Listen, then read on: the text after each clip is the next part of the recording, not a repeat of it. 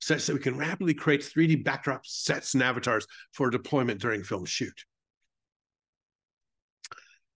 Crypto-based smart contracts are something one naturally thinks of when we start down the pathway of reusing the avatars of actors previously recorded or reusing characters created in previous screenplay by a different writer. The idea with smart contracts is that each contributor to a film production can have a real-world contract that specifies payments and residuals, with those payments and residuals enforced through a crypto-based smart contract system that is connected to a contribution and play tracking system. I know this is a whole lot in a very short sentence. A contribution play tracking system is also connected to the real-world contract with a percentage of contribution value that is used each time a film or show is played, and hence tracked for residuals and payments. So we move on to virtual production in post and in production, which is done in the cloud. As we move to fully digital production and away from film stock, it becomes clear that virtual production, post-production can happen nearly simultaneously.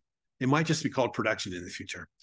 LED panel walls driven by game engines, Epic's Unreal Engine, again, provide virtual backdrops and avatars with live actors in the middle being able to be shot on digital against those LED panel wall virtual sets. And those backdrops and avatars can be changed quickly using game industry standard tools, and realistic lighting match can happen then instead of later in a post-production process. If the digital shoot is placed in a cloud environment, then dailies can be reviewed, editing can happen immediately, color correction, grading can be performed, and visual effects added at a distance or locally by the distributed production team. And as digital production tools get developed and more familiarity by the production team happens, film production becomes lower cost and requires less time. These are some pictures from Amazon Studios' virtual production wall. They're LED panel walls, and they look very cool. There's also a video that they put out. I'm going to play a little bit of it so you can get the idea what's going on here. At Amazon Studios, we think big, and that's why we've invested in the newest technologies, expanding our creative possibilities and offering our filmmakers an experience like no other. Introducing Amazon Studios Virtual Production.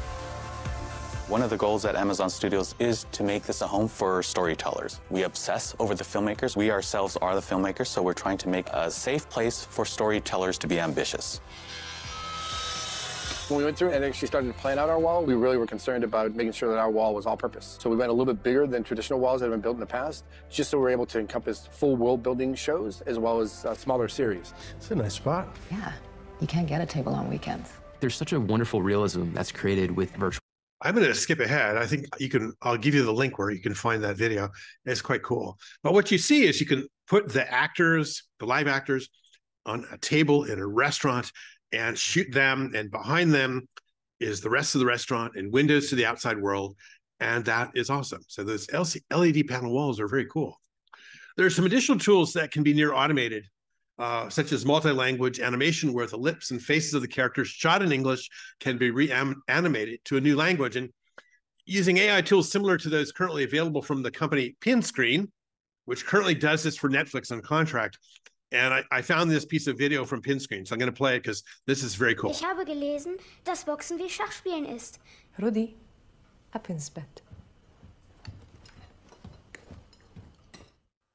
I've read that boxing is like playing chess. Rudi, off to bed. I've read that boxing is like playing chess. Rudi, off to bed.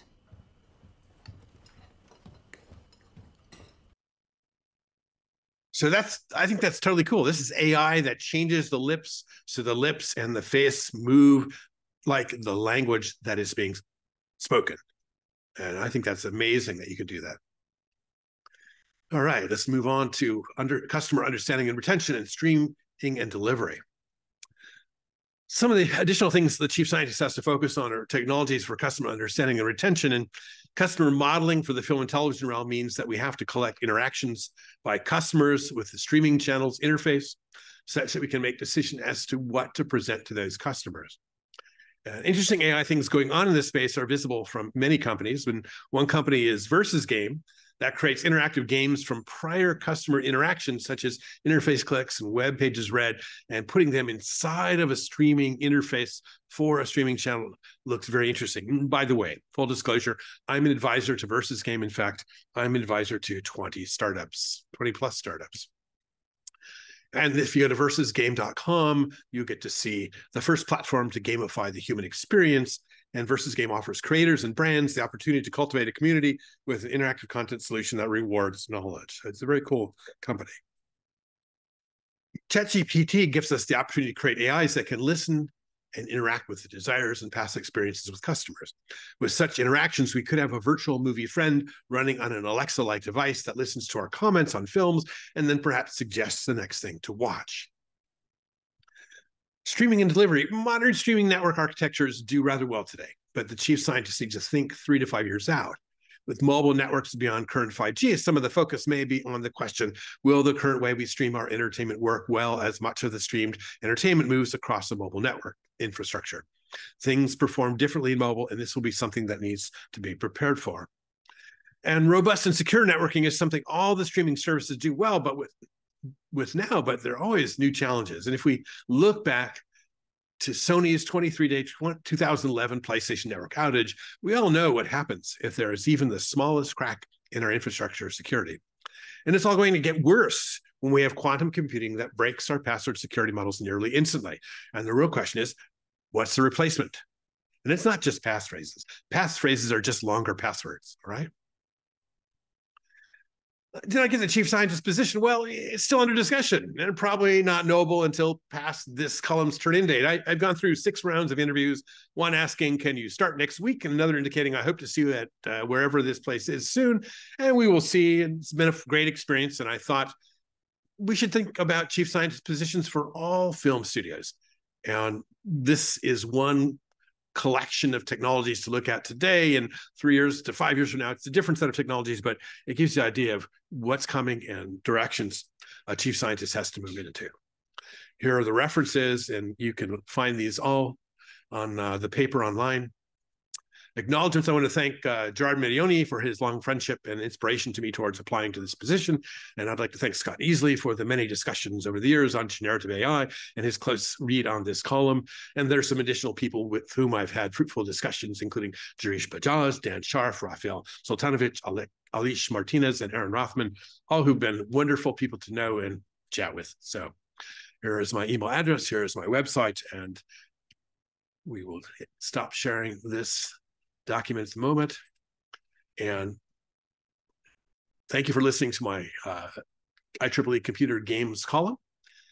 And this has been the 14th column. I've been doing this for every other month for the last 28 months. Anyway, have a great day, and we'll see you next time. Bye-bye.